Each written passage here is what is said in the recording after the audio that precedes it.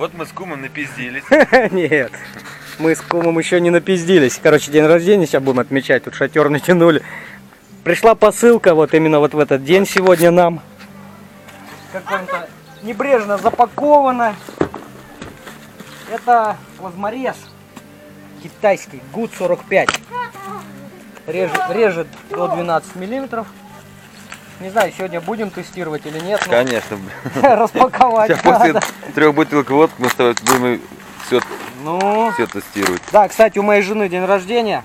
Пишите в комментариях, что вы ее поздравляете. Глубоко и сердечно. Просьба такая. Она нет-нет, тоже мои комментарии. Теперь ей будет приятно. У нее сегодня юбилей. 30 лет. Да, 30 лет. Это мои детишки. Они очень хотели посмотреть, что тут такое. Снимай. Пришла вот такая вот порватая, не знаю, кто туда рукой лазил или что. Кто-то там что-то, наверное, посмотрел. С этой стороны нормально. Ну так, для отчета, мало ли тут кирпичи, блин. Ну, я думаю, что тут не кирпичи, а все-таки то, что я заказал. Самодельность делать не стал я очень. Сейчас с запчастями тяжело. Ни трансформаторов не найти, ничего. А это вот 13600. Вот и плазморез. Кстати, кто хочет купить, заходите на Али, будет внизу ссылка.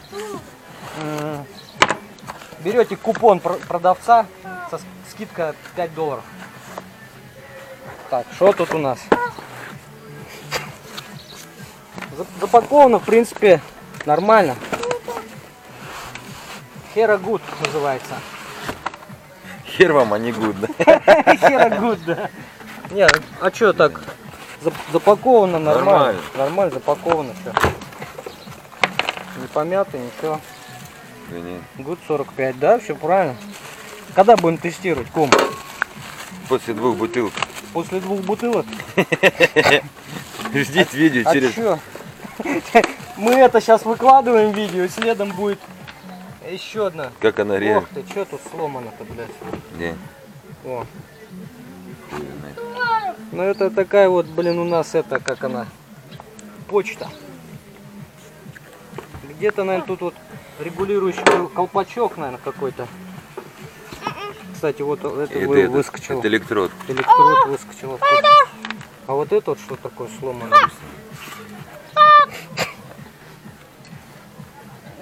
Ну как резант, да, выглядит? Ну, типа а где того. сам резак-то никак не видит? Ну, резак здесь. А что-то я не пойму, смотри. Эта хуйня лопнутая. А где от нее еще? Может, просто туда вот попал? Еще один электрод. Снимай как-нибудь по-нормальному, а то люди скажут, что-то один распаковывает, второй снимает, тоже распаковывает. Ну, мы просто уже внедрили. Да, кстати, идет без этой вот, без вилки, потому что какие у нас тут евро или американская или китайская вилка, непонятно.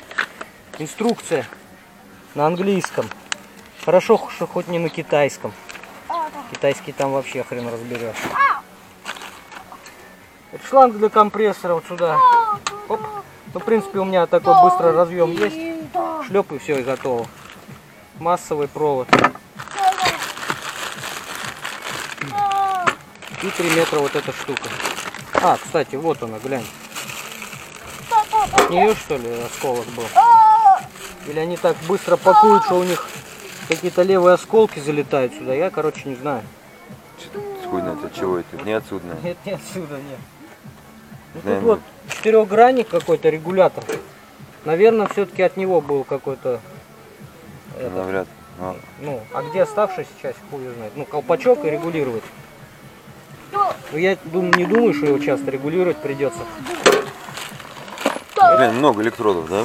Да ты еще не видел, сколько у меня электродов. Там такая пачка заказал. Не, снимите кто-то. Ну, сними, это вот эти вот короткие. Два длинных. Электрод, вот, а это эти. Насадки. Ну, это продавец мне в подарок закинул. Я ему обещал на YouTube выложить. Он мне в подарок вот эти закинул. Я так понял, да, все правильно. Только вот это лопнутая, блин. Не знаю даже, что, спор открыть нет. Думаю, не буду. Это может просто от чего-нибудь. А где тогда еще одна? Да вот выспались, наверное. Видел, упаковка немножко дратая была. Ты снимай это. Нормально. Кстати, держак какой прям, глянь. Прям с защитой. Классно. РТ-31 нового образца. Уже все запечатано. Ничего, защита, чтобы вообще так нормально. 3-метровый шланг. Рукав. Рукав. Не шланг, а рукав. Ну как ресант выглядит. Ну типа того, да.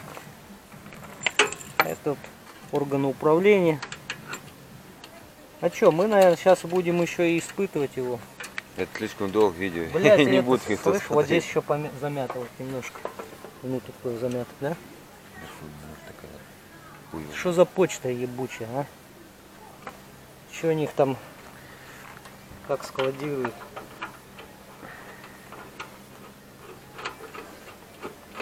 Есть на чем пробовать? И массу вот сюда. Лобысь. Конечно, пробовать, надо сначала вилкой к нему примотать. Нет. Вилку сейчас примотаем. Бля, длинный шланг. Какой 3-то все 5 метров нахуй? Блять, 3 метра должно быть. Нихуя тут, по-моему, больше. Ну да. А? Конечно, больше. 4, наверное, метра. Так это ж хорошо, ёпт. Конечно. Это просто кум замечательно. А я еще думаю, придется рукав покупать еще немного. Ну куда тебе его нахуй? Это расходники. У меня их огромная пачка есть. Я сейчас тоже принесу, покажу. Кстати, пока на паузу. Так, испытываем. Первый раз держу в руках эту хреновину. Испытание. Да. Вот алюминиевый. А он алюминий. А, будет. Вон все подряд режет. Это смотришь, снять? Ты неправильно делаешь. Подожди. Прилипай, да? Ты маску одень,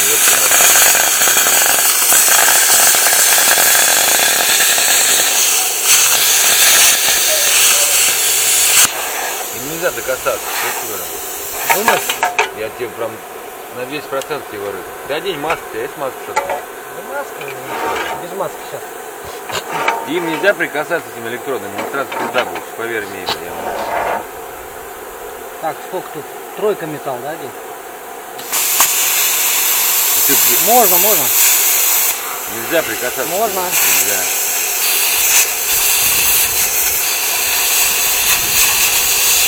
Отрезать.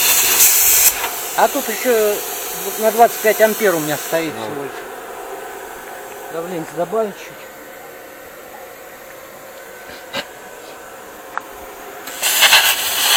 Знаете, тут не хватает.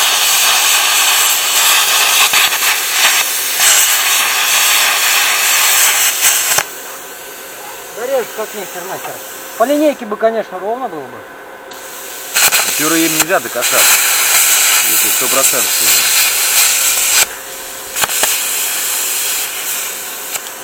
Давление упало, надо подкачать. У меня вот на удлинителе 50-метровом это. Просадка очень большая, надо где-то серьезную сеть делать. Я когда включаю плазморез, у меня компрессор глохнет. Ну, видно, что режет. Ну, конечно, как курица лапой я тут налепил, блин. К нему привыкать надо. Реально режет все. Давление надо, конечно. Ну да, у него давление. Чтобы 4-6 очков было. Но у меня компрессор глохнет, блин, когда резать начинаю. Ладно, хер с ним разберем. Виктор, вы довольны своей покупкой? Нормальный аппарат. Даже вот этот рукав прислали, блин. Да. больше, Четырехметровый, наверное. чем нужно. Вот в паспорте было 3 метра, а тут реально 4 прям. Ну да.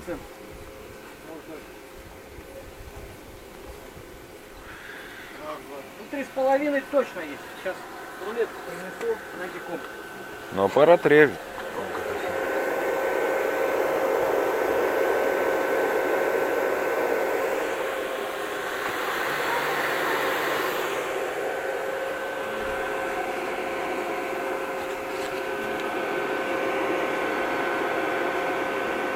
Что тут, видишь, регулируется. Это ток. Чем толще металл, тем больше току. Давление упало, я компрессор выключу. Держи. Ради интереса. В паспорте было 3 метра. Ну ты туда дальше уходи. Сколько? Это нормально. Только вот единственное, что вот этот вот регулятор давления немножко подкосячил. 3,80. Подкосячил то, что регулятор давления пришел в сломанном состоянии. Я продавцам отпишу, чтобы упаковывали по-нормальному. Не знаю, спор открывать ради этого нет.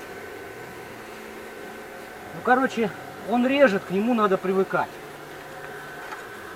Любой металл режет, вот, алюминий. Но это... Просто надо в маске резать, во-первых. Ну да, и маски, это просто, как говорится, тест. Рабочий он, не рабочий, хер его знает. Рабочий, все нормально. Только вот регулятор давления. Коснуто слегка. Подписывайтесь на его канал и смотрите нас, дураков. Да. Сейчас мы выжарим, еще что-нибудь выложим, да? Да, да, всем вот так, ручку махаем. Всем до свидания. Мы пить.